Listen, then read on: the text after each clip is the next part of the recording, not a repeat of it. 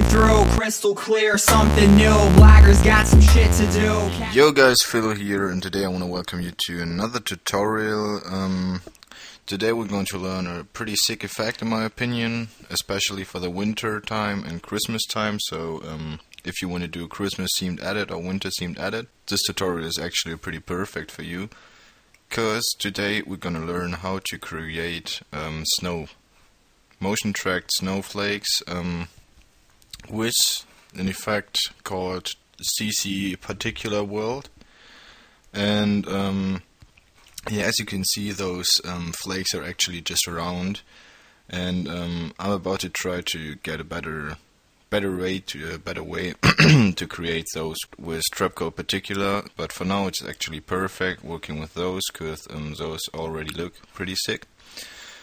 So I'm just show you how to create what we're going to create today. So as you can see, every single snowflake is motion tracked in the scene. And yeah, before we start with how it works, I just want to mention that if this tutorial gets more than 80 likes, I'll directly upload a new tutorial I've already recorded about Element. I'm sure most of you already heard of it. And I'm going to show you how to create logos with Element and basically give you all the links you need with, first of all, the Element plugin itself, crack everything, pro shaders, and some more stuff I'm going to show you. So just a basic packs everyone can buy, just for free. So I hope you're interested in that, and yeah, I want to keep this kind of a activity test, this tutorial. So yeah, please be sure to like this video and support myself. And yeah, I hope you like the idea of the Element tutorial. And yeah, let's start with the tutorial. The first thing we got to do is create a new composition. I'm gonna call it Snow, and add into this composition a clip. I basically got this clip, little cinematic. As you can see on Hardhead, and first thing I'm gonna do is change the scale of it so I get rid of those black edges. 102 or 101, that's fine. Now we're going to pre-compose it. Right click on the layer and go to pre-compose. Yeah, okay, now we pre-composed it and can directly start tracking it. So right click on the layer and follow track camera, and while your PC is tracking the different tracking points, you can already create a new layer. I'm gonna call it Snow Particles. Oh, that doesn't. So Snow Particles, and now we go to Effect, go to Simulation, and go to CC Particle World. You can also just type in Particle World, sorry, and just drag it on your layer. And now you can see we got this grid over here, and that's basically the floor of our particles. But now we basically just have to wait this 1 minute till the scene is tracked. So yeah, I just want to remind you again, if you want to see the Element tutorial, be sure to like, and I'm gonna be right back when it's tracked. Okay, everything is tracked now. Now we just go to create a camera, and now all of those little crosses should show up in front of you. And if they don't, you've probably not created a camera. As this one here, or you have to retrack the scene.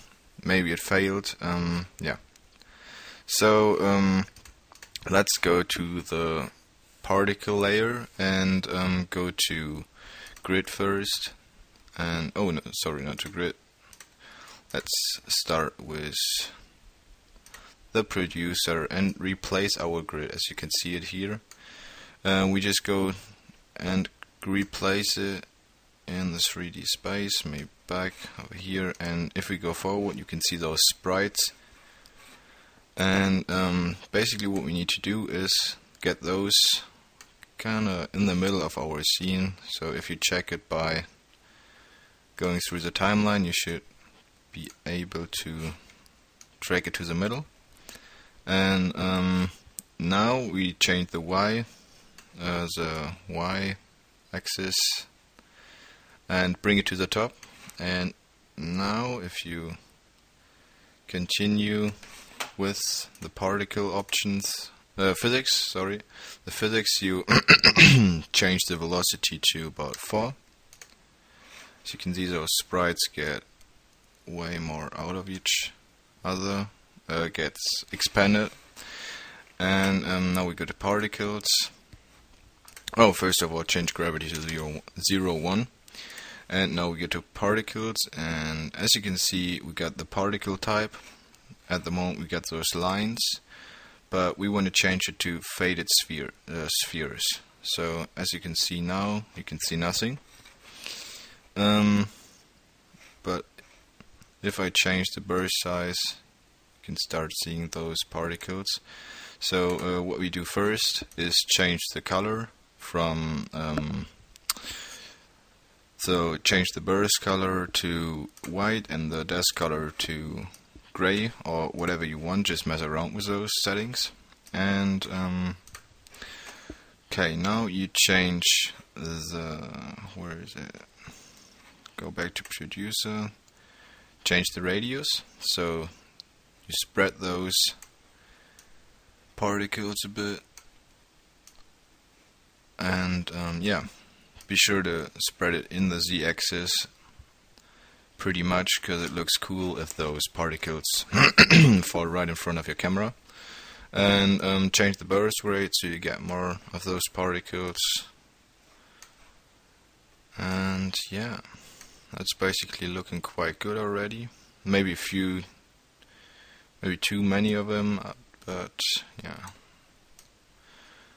You can change the longevity per second, so how old those particles can get. If you choose 2, it will be 2 seconds.